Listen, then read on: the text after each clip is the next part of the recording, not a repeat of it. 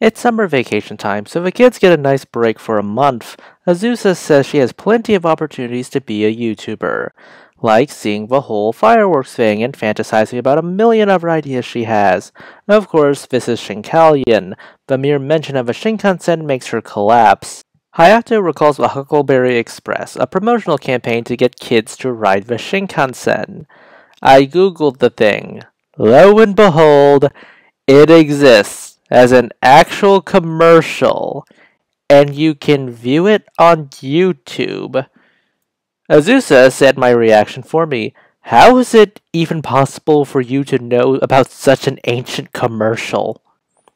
Replace Shinkansen with useless trivia in this line over here, then that's basically how my friends view me whenever I give them random bits of nonsensical trivia, mostly about Marvel or Kingdom Hearts or comic books in general, or whatever. My friends also say this whenever I bring up Spider-Man's marriage, or lack thereof. Anyways, because vacations are never about vacationing, you'll always have homework. Hayato's teacher vetoes anything about Shinkansens. Hayato screams, possibly through the opening credits itself. Shinkansen angsty over here somehow manages to relate not being able to write about the Shinkansen to the Shinkansen itself. Anyways, the kids are on summer vacation, but Futaba says she's not allowed to go on vacation outside Japan for obvious reasons. But as Akata points out, that means the boys are kinda benched in Japan only as well. Well, everyone takes a few vacations and cycles so that they aren't running on a skeleton crew in case something bad happens.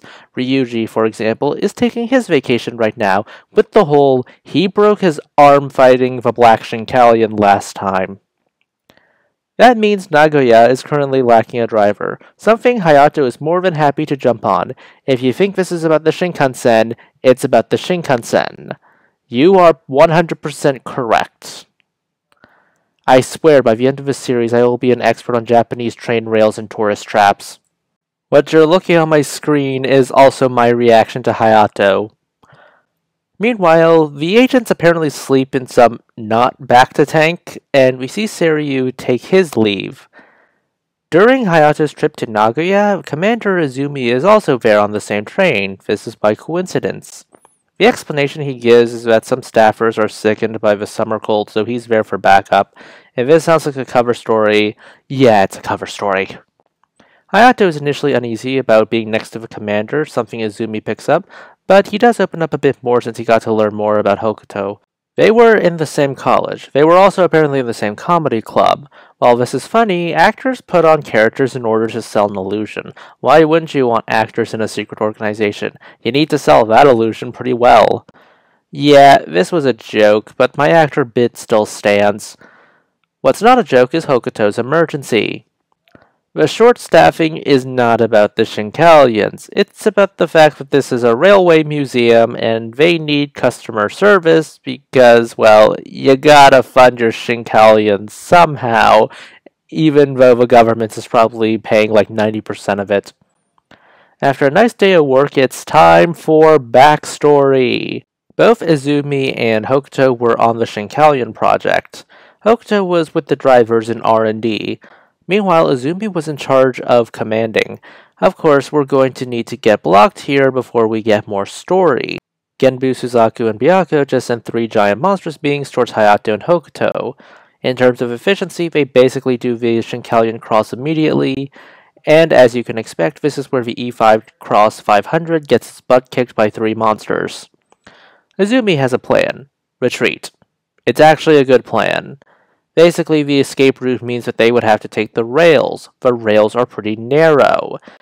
This is why you zigzag trenches when you attempt to siege a bastion fort. This prevents just the enemy from just shooting you down the trench. Apparently, this was also a gamble from a history. Yeah, this strategy was cooked up because Izumi was part of the historical research club. But there's a different reason why Izumi came down to this branch. After cleaning up some of the background noise in the transmission they heard, they managed to reconstruct something from the Black Shinkalion's last transmission. Both Izumi and Hokuto recognized the voice. And given that this scene was right before it, I think it's pretty clear that Iza was a Shinkalion researcher. This episode is more like a one-off type episode. It has the trappings of a one-off episode. I hesitate to use the word filler.